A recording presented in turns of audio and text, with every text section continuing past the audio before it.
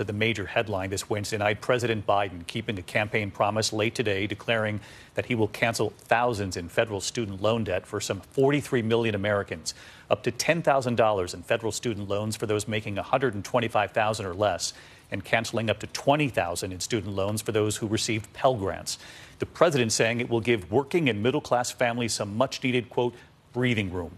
Tonight here, the support for the plan, but also heavy criticism from some Democrats and many Republicans, but already from some of the millions of students and families saddled with college debt, relief that some help is now on the way. Here's our chief White House correspondent, 𝗺cie 𝗿𝗂, tonight.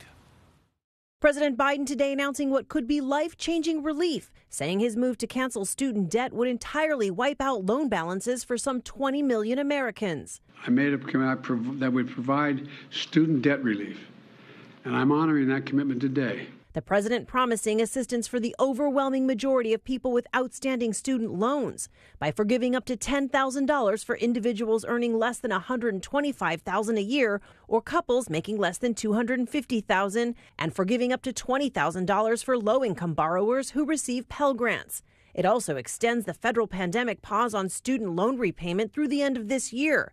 And the president is proposing that people with undergraduate loans will be able to cap their payments at 5% of their monthly income. People can finally crawl out from under that mountain of debt, to get on top of their rent and their utilities, to finally think about buying a home or starting a family or starting a business. It is a massive relief to people like Nick Fuller, a teacher from Michigan who graduated in 2018 with over $60,000 in debt. It's lifted a huge part of the stress in my life away. But in Texas, 𝗺cie was hoping for more.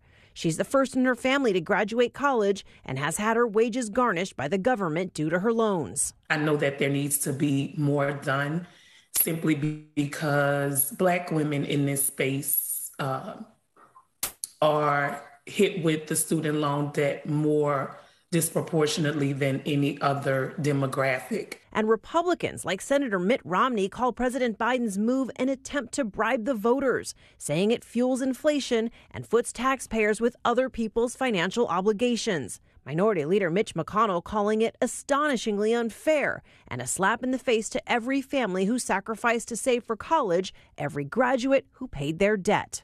And so let's get right to 𝗺cie 𝗿𝗂 live at the White House tonight. 𝗺cie, President Biden promising obviously this relief to some 43 million Americans, which is the number they released late today. You and I were on the air. But bottom line, when can they expect this to go into effect? When will they get this relief? Well, some good news right now, David, for some 8 million people who could become automatically eligible because the Department of Education already has their income information. Others, they might have to wait a minute for the administration to create this new form. They'll then submit that and see if they qualify. But it's important to say here, this income cap, that applies to the years 2020 and 2021. And anyone who took out a loan, David, after June 30th of this year, they're not eligible for this relief. In the meantime, 𝗺cie, the other questions on the Hill already tonight about how much this is going to cost and how it'll be paid for. This is a huge question, and we just got a new estimate from a nonpartisan budget group. They say this could cost taxpayers some $500 billion over the next decade, David. 𝗺cie 𝗿𝗂 at the White House for us. Thank you, 𝗺cie.